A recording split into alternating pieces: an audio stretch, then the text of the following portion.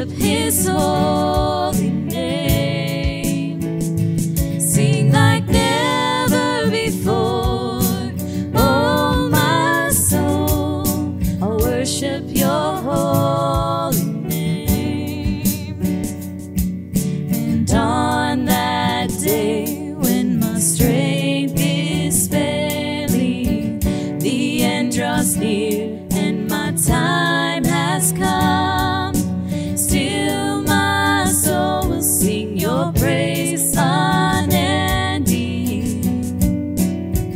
10,000 years and then forevermore. Bless the Lord, oh my soul, oh my soul, I worship his holy name. Sing like never before, oh my soul, I worship your holy name. Lord, I worship your holy name. Lord, I worship your holy name.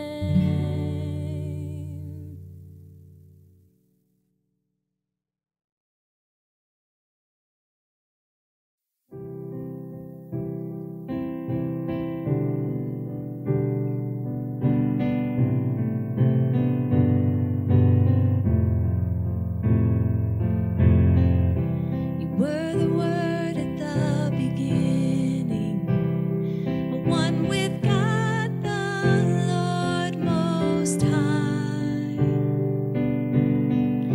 Your hidden glory in creation, now revealed in you are Christ. What a beautiful name it is!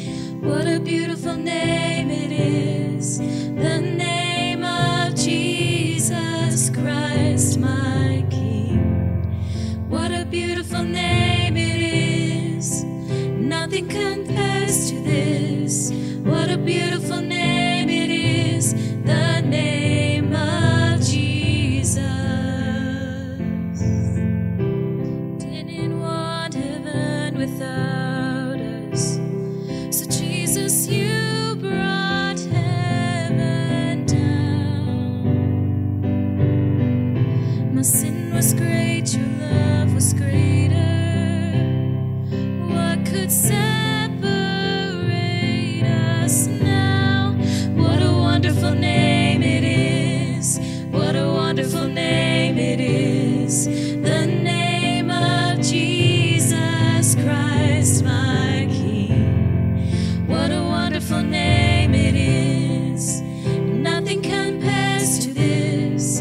What a wonderful name it is! The name of Jesus.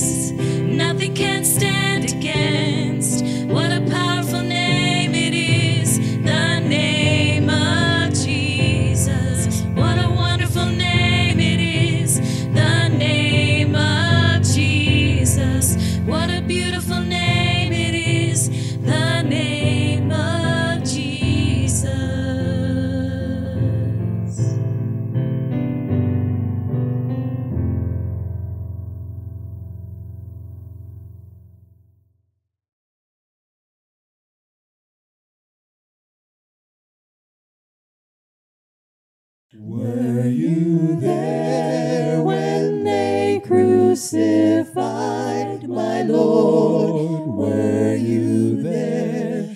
Were you there when they crucified my Lord? Were you there? Oh, sometimes it causes me to tremble, tremble, tremble. Were you there when they crucified my Lord? Were you there? Were you there when they nailed him to the tree? Were you there? Were you there when they nailed him to the tree? Were you there? Oh, sometimes it causes me to tremble, tremble, tremble. Were you there when they nailed him to the tree? Were you there? Were you there when they laid him in the tomb? Were you there? Were you there when they laid him in the tomb? Were you there? Oh, sometimes it causes me to tremble, tremble, tremble. Were you there when they laid him in the tomb? Were you there? Were you there when he rose to live again? Were you there? Were you there when he rose to live again? Were you there? Oh, sometimes it causes me to tremble, tremble, tremble. Were you there when he rose to live again? Were you there?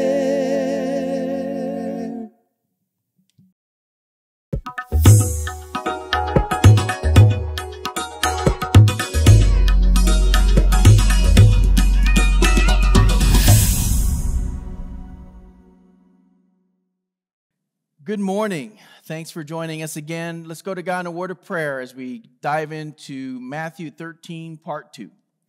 Heavenly Father, we are so grateful. Grateful for your love and grateful for your mercy and grateful, Father, for your patience with us. Father, going through the first couple of parables, God, it's enlightening, God, of the challenges of really preparing our hearts to hear your word, preparing our hearts to receive the gospel of the kingdom. And I pray, Father, that we have done the work to prepare our hearts to hear what you have to say to us today. Guide us and lead us, Father, and may you be glorified with the lives that we live.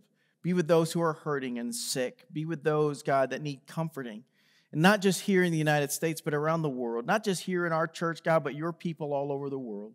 Father, we ask that we can see your kingdom expand and grow.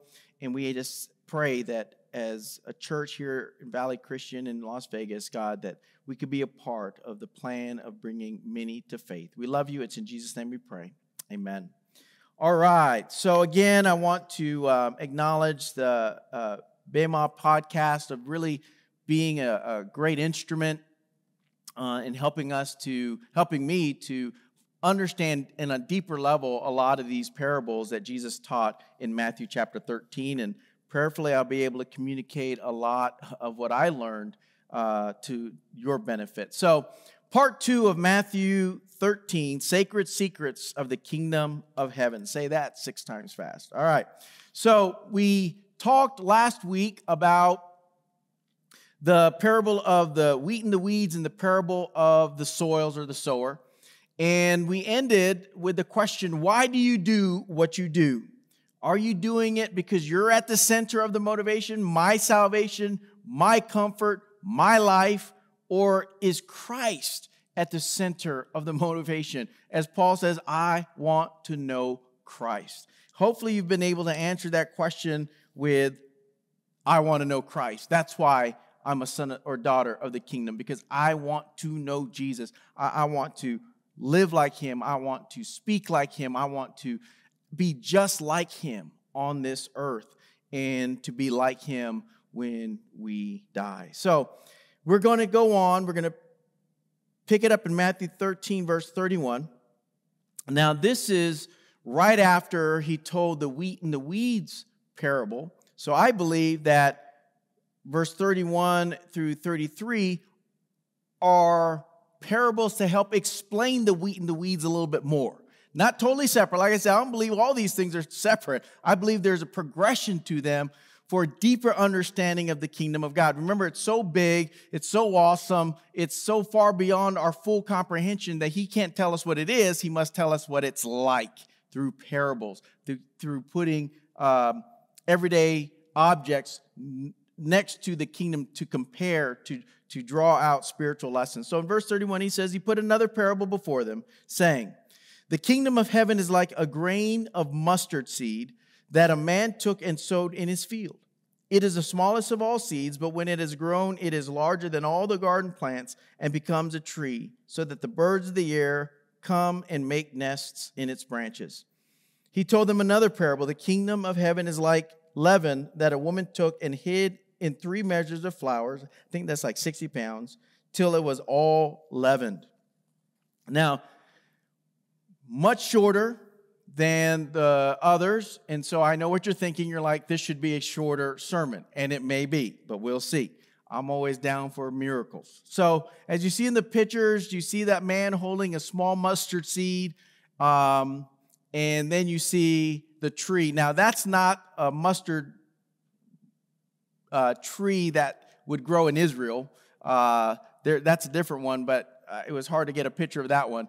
And then you see dough that is risen because it's leavened. So what is this about? I believe that the kingdom is unassuming, right? It is just not flashy. Jesus didn't come with lots of money and a big old army. He came and started his ministry at about 30 years old after being a stoneworker or a carpenter. He didn't go to the finest schools. He didn't show up in fancy. It was very unassuming. And so is his kingdom. His kingdom started with a small group of men and women and turned the world upside down. Why? It's unassuming, but it's also unstoppable. Jesus will say later on that the gates of Hades cannot overcome his kingdom. And it grows remarkably. Just like dough will rise and expand to many times its original size because of the leaven, a mustard seed goes from one of the smallest seeds, the smallest seed, to a large tree. And just like bread, right, 60 pounds, 3 measures, will feed and bless a lot of people. And just like that tree, that mustard tree, will be there a blessing to the birds, so will the kingdom. In Ezekiel chapter 17, verse 23 to 24, it says, thus says the Lord God, I myself will take a sprig from the lofty top of the cedar and will set it out. I will break off from the topmost of its young twigs a tender one, and I myself will plant it on a high and lofty mountain. On the mountain height of Israel will I plant it, that it may bear branches and produce fruit and become a noble cedar. and under it will dwell every kind of bird. In the shade of its branches, birds of every sort will nest. And all the trees of the field shall know that I am the Lord. I bring low the high tree and make high the low tree, dry up the green tree and make the dry tree flourish. I am the Lord, I have spoken, and I will do it. And so we see in this particular passage of Scripture, and like I talked about in the last sermon, there are different levels of learning about that's concerned with these parables. The very surfacey one that just comes out and smacks you. Well, what comes out and smacks us about the parable of the mustard seed and the parable of the leaven and the wheat? Hey, the kingdom of God's going to spread. The kingdom of God's going to grow. The kingdom of God is awesome. Well, we also have Old Testament passages associated with it. Why? Because the people listening to it is a Jewish audience that knows the Torah. And so when they hear certain words, they're going to think back on their learning. So for instance, another passage in another place in Daniel, Nebuchadnezzar was seen as a tree, and many people were blessed by him because that tree provided shade and shelter and things like that. And we see the same thing with the kingdom of God, but even in a greater way. So what's the lesson? It's not only going to grow, it's not only going to be awesome, but it's going to be a blessing to the nations. Birds often represent people, but not necessarily the Jewish people around, surrounding the Jews, Gentiles. And so in this parable, he's saying, hey, the kingdom of God is going to produce a kingdom that is going to bless all nations, not just the Jewish nation, not just the nation you're fond of, not just the people you know, but all nations. That's what this parable is saying. It's going to grow. It's unassuming, but man, it's unstoppable, and it's going to be a blessing to all nations. That is not what they thought the kingdom of God was going to be. They thought the kingdom of God was going to be a kingdom that was established on earth to overthrow Rome so the Jews can be back in power. And Jesus is saying, that's not what this parable is about. This parable is about my kingdom that's going to be a blessing to all nations. And he goes on in verse 44, the kingdom of heaven is like a treasure hidden in a field, which a man found and covered up. Then in his joy he goes and sells all that he has and buys that field. Again, the kingdom of heaven is like a merchant in search of fine pearls, who, on finding one pearl of great value, went and sold all that he had and bought it. I believe these two parables are parallel. And they're not trying to teach two different lessons. I think they're trying to drive home the same lesson.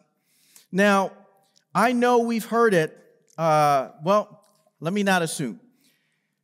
Many of us, when we read this parable, we think about the kingdom of God being the treasure, the kingdom of God being the pearl, and us being the merchant, and us being the man.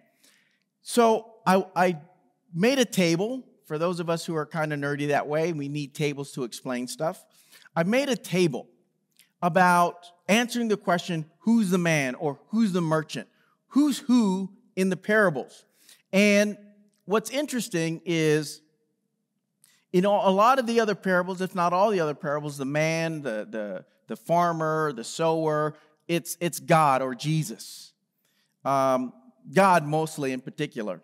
And so I want to look at it. What if the man and the merchant, both of them are God? What does that mean? So if the man who found the treasure, the merchant who found the pearl is God, then the treasure would be his people. If you read Ezekiel chapter 16, Ezekiel chapter 16, 1 through 14, Exodus 19, 5a, and Deuteronomy chapter 7, verse 6, what you're going to find is in Exodus and Deuteronomy, God calling his people his treasure among all the nations. What you're going to see in Ezekiel 16 is God finding Israel. And the analogy is used as a baby kicking in its own blood that has been rejected, and God finds it. God rescues her. God cares for her. God brings her to growth. He brings her to adulthood. And he adorns her. He showers her with jewelry, with the finest gifts. And so, now remember, this isn't written to us. So we sit here and say, Israel, it should be me. But remember, it's written to a Jewish audience. And so for God to see Israel as a treasure, as a fine pearl, it would make sense because that would relate back to the Old Testament. The reason why I say God's people is because we know the other parables talk about a kingdom that is blessing all people. And so God sees his people as a treasure, worth everything. Wow. What an incredible story of God's love. What an incredible parable of sitting back and saying, man, I'm part of that treasure that God gave up everything for.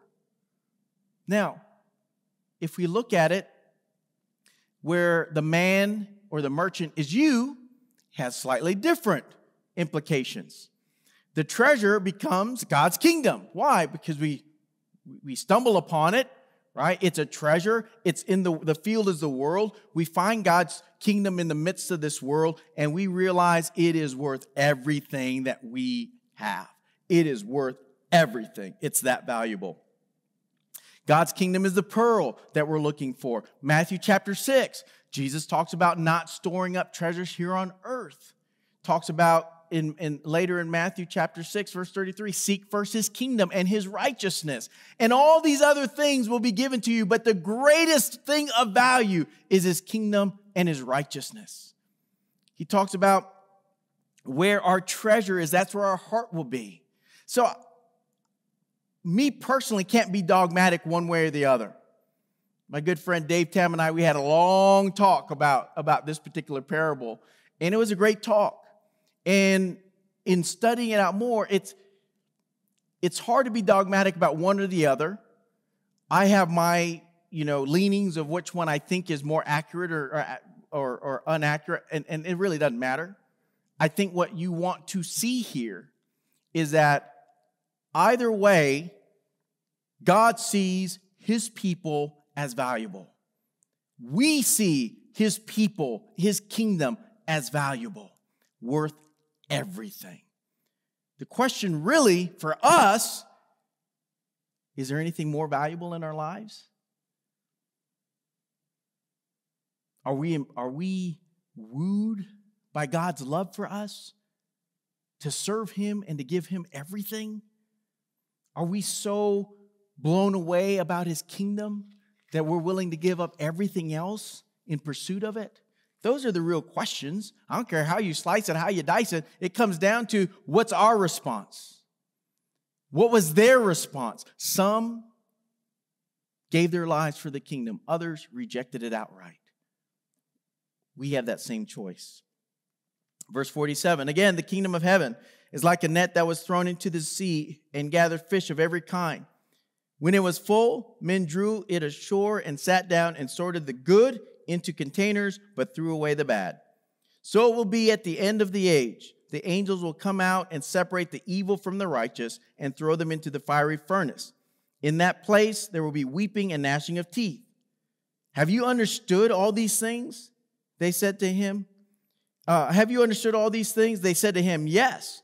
And he said to them, therefore, every scribe who has been trained for the kingdom of heaven is like a master of a house who brings out his treasure, what is new and what is old. Now, what's intense about this particular parable is the imagery. Jesus is talking to some people who are fishermen. They understand this concept. in Mark chapter 1, and I think it was in Matthew, what did Jesus, I think it was Matthew 4:19, Jesus approached the disciples and says, hey, I'm going to make you fishers of men. You're going to go catch men. And here you have a parable of the same ilk. In Ezekiel chapter 47, verse 10, God says, fishermen will stand beside the sea. From En-Gedi to Eneglaim, it will be a place for spreading of the nets. Its fish will be of very many kinds, like the fish of the great sea. Even in the Old Testament, there's a imagery of casting a net and catching fish of every kind. Why? God has always wanted to be the God of all nations. Always. And that's what that net, that the kingdom is, a net being cast all around the world to get as many as possible. Now, in that net are good and bad fish. Any other parable remind you of that? Yeah, the parable of the wheat and the weeds. And guess who separates them out? And when do they separate them out? It's the angels, and it's at the end of time and judgment day. Now, what's really intense is a lot of times when we talk about, God's people, we always talk about them going somewhere, them being raptured, them going somewhere. But here, it's the evil that goes somewhere, and the righteous stay. It's just interesting to think about. He talks about a fiery furnace, and we can relate that back to Daniel, the Hebrew children. What was the purpose of the fiery furnace in Daniel? It was to throw everyone in there who didn't bow down and worship Nebuchadnezzar. What's the fiery furnace for in this parable? To throw everyone in it who does not bow down and worship God, who does not make Jesus basically the Lord of their life, the King of their lives. So it's a pretty intense parable. There's a lot that goes into it. But bottom line is, it comes down to the same concept. There are good, there are bad. We who are good, it's not our job to determine who is bad. That's the angel's job. Doesn't that alleviate you of all the pressure of needing to be judgmental? Now, I think we need to be discerning, right? I think we need to be wise, but we also need to understand we're not judge and jury of people. That's God. What are we called to do? Love them. We're called to preach the truth and to love people. We're not to commend them to heaven or condemn them to hell. Not our job. Our job, our purpose is to love God, is to serve Him, and to do His will. So I love this next passage where he says, therefore every scribe who has been trained for the kingdom of heaven is like a master of a house who brings out of his treasure what is new and what is old. Think about this. Some of the people in the crowd, some of the people listening to Jesus know the Torah, the Old Testament, front to back. And Jesus is giving them the key. Jesus is the key to fully understanding those scriptures. And he says someone who has been trained in the scriptures, when they follow Jesus, they have old treasure that they've stored up by studying the Old Testament, by studying the Torah, and they have all this knowledge. And now Jesus comes along. He unlocks so much more. And now they have new treasure. And so they're able to share the old treasure. Hey guys, this is what you've always known. This is what you've always been taught. Let me share with you the new treasure, Jesus Christ. For us, I'm not a scribe. I've not been trained for the kingdom of heaven. So I'm not sure this is totally applicable to me or totally applicable to you. But for us, it's all new treasure. The thing that I feel challenged by is to learn what's the old treasure. We spend so much time in the New Testament, we don't know the Old Testament, and so I think we're handicapped in knowing the fullness of the gospel of the kingdom, the fullness of the gospel. Now, I think we know a lot, but there's so much more to be discovered. And I want to encourage us to do the work. To do the work to know the life we are called to live. To do the work to be that soil that is plowed, ready for the gospel of the kingdom.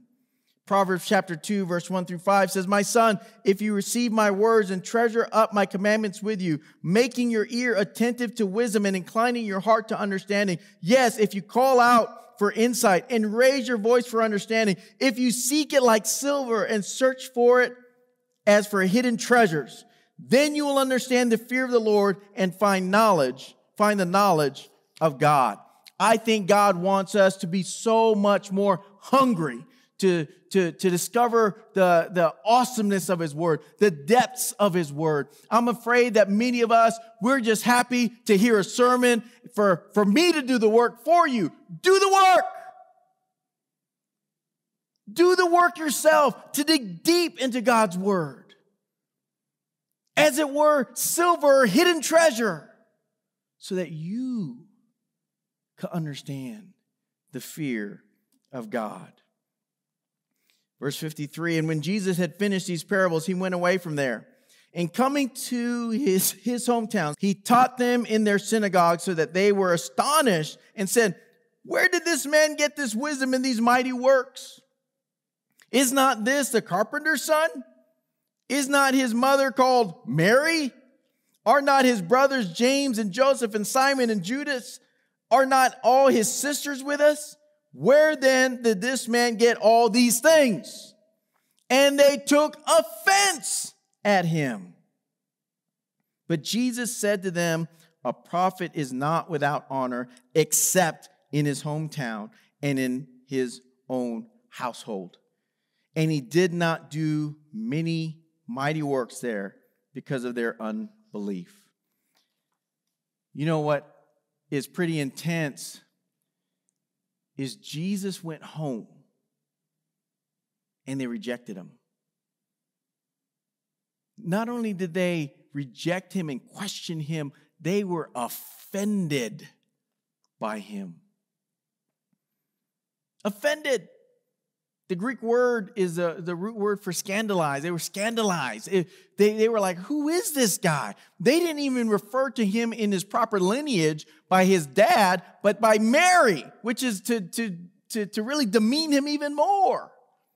And he says a prophet is without honor in his hometown and amongst his own people or his own family, household. I believe the lesson here goes back to what Jesus said, "Who are my mother, my brothers, and my sisters? Those who do the will of God are my mother, my brothers, and my sisters." I think it comes back to, do we value the family of God? I think it comes back to, as Nadine shared in her Minutes of Motivation last week, are we better together? Are we living that way?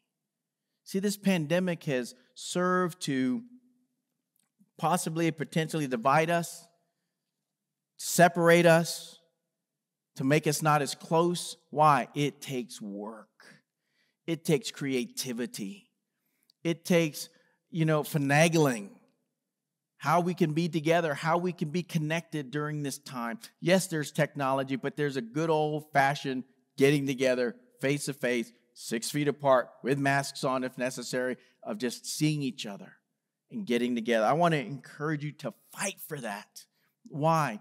I remember my parents used to say, "No one's going to love you like your family." And I believe to a degree that's true. But what should be even more true is no one's going to love you like God's family. And we got to live up to that. Why? Because Jesus is our brother if we're doing the will of God. And we want to do our brother and our Father proud. I want to share with you a quote from this one guy. Some say he's pretty smart, but I think the verdict is still out. It says, "Familiarity may not breed contempt, but it can diminish one's sense of awe." The people in Jesus' hometown, were very familiar with him. We know that they knew his mom, they knew his brothers, they knew his sisters, they knew he grew up, they knew, his batting average in high school baseball. They knew all these things about Jesus. And you know what? He did miracles, he did wonders, he did signs, and they weren't impressed. Because they were so familiar with him, they wanted to know, where did he get all these teachings? Where did he get all this stuff? We know where you're from. We know your family. We're offended that you're saying that you're saying what you're saying, that you're doing what you're doing. Their sense of awe was severely diminished because of their familiarity. What about us? Are we still amazed by Jesus? When we read the scriptures, are we amazed, or are we like, oh, he did a miracle? Oh, he raised someone from the dead. Oh, he healed someone's hand. Oh, that happens every day. That doesn't happen every day. It didn't happen every day then. It doesn't happen every day now. When we read this, we should be amazed that God the Son robed himself in flesh, walked among us, and left us his teachings so that we may follow. Are we still amazed? Or are we offended by Jesus?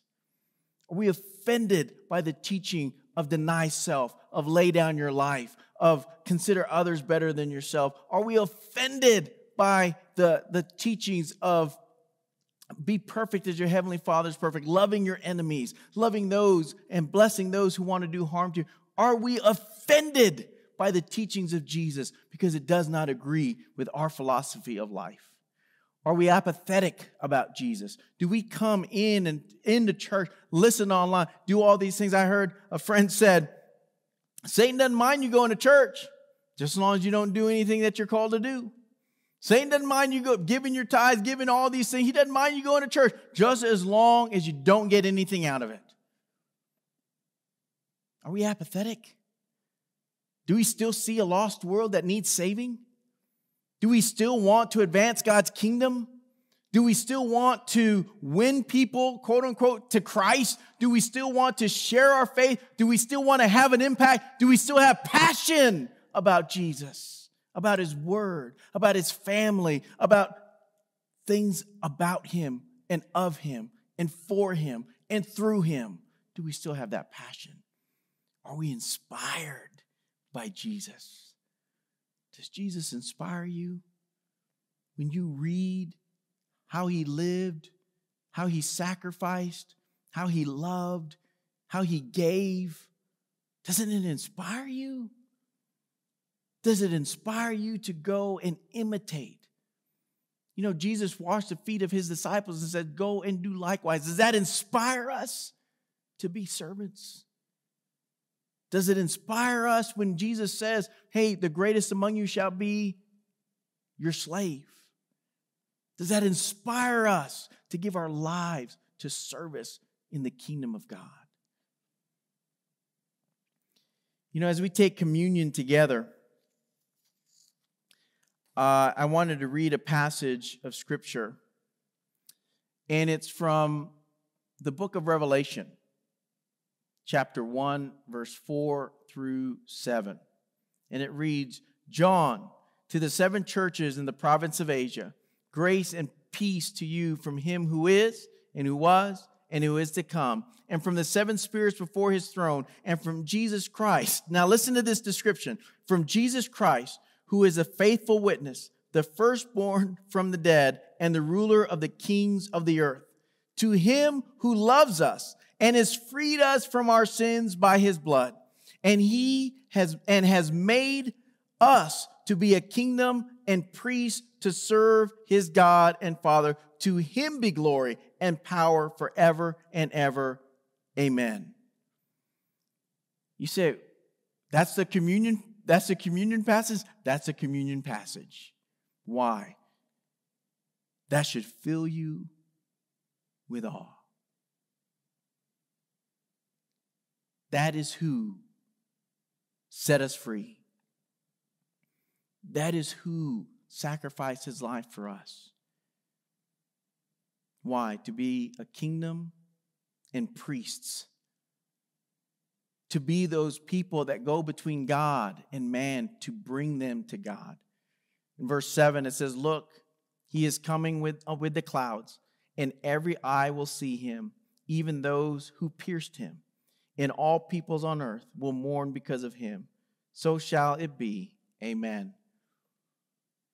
I think that mourning comes because they refused to acknowledge who he was while he was on earth. They rejected him. I believe his people will be rejoicing because we know the secrets of the kingdom of heaven. As we take communion, I pray that we can be in awe of our Savior, in awe of what he has done, in awe of what he is doing, and in awe of his coming. Let's go to God in a word of prayer as we take communion. Father God, thank you. We look forward to that day when we can be with you in heaven forever, where we can have uninterrupted, uncorrupted fellowship with Jesus Christ. But until that day, I pray that we will continue to fight the good fight, that we will continue to lay down our lives, seek to be with you, seek to please you, seek to love you more and more, and seek to love our brothers and sisters more and more deeply, loving them from the heart. Be with us, God, during this time of communion. Help us to always do it in remembrance of Jesus, his sacrifice, his body broken, his blood spilled, and his resurrection as we look forward to his return. Father, we love you, we praise you, and we thank you. It's in Jesus' name we pray. Amen.